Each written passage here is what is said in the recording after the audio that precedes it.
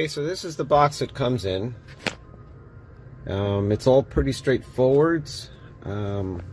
Instructions on the back of the box here. It's just that. Download the app.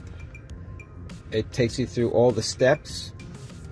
There's this piece here that attaches to the water meter, and that's down here.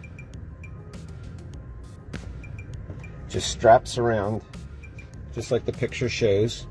There's a Wi-Fi bridge. The Wi-Fi bridge needs power, so you need to plug the AC adapter into it, and I put it in a pretty high spot so it's out of the way. That's it right there, and it pretty much takes care of itself.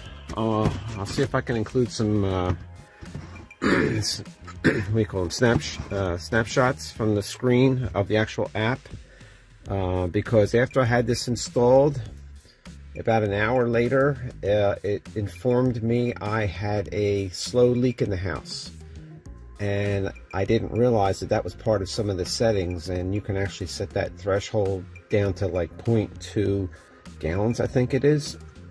But it did.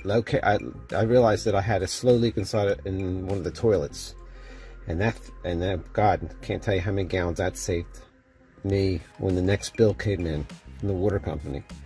But there's all sorts of thresholds you can set. You can see your budgeting for a week. You can see your budgeting for a month.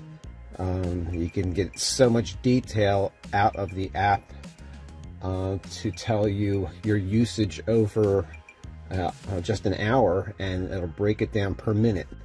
That'll show you in some of those snapshots if I can attach them to this review. I extremely highly recommend this product. I know it's a little pricey, but it's well worth it, and it's working great over a month now already.